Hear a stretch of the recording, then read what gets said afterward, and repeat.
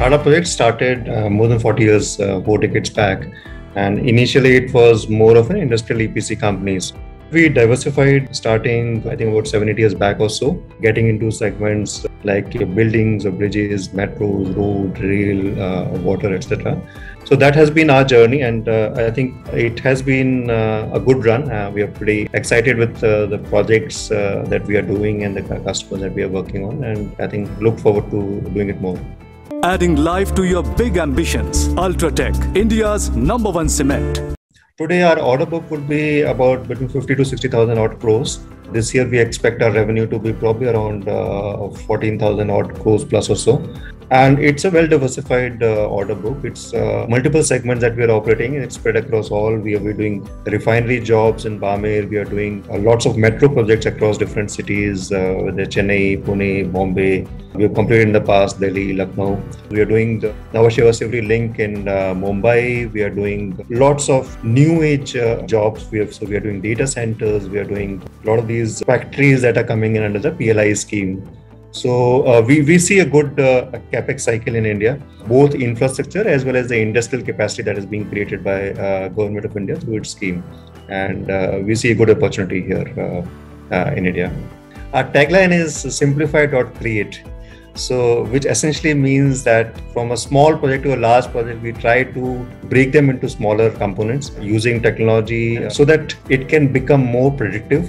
We can plan it, we can execute it, and it becomes more process oriented. It is our belief and our credo that we want to be at the forefront of technology here.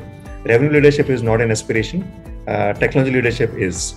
The biggest challenge in this industry is the working capital.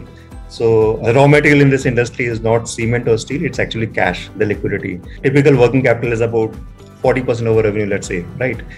In this industry, the working capital is 80 to 100%.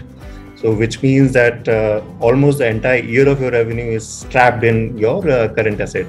And for companies like us who are growing pretty rapidly over the last 7-8 years, where you've been growing at 30, 40, 50% or so, the more you grow, the more working capital your balance sheet demands.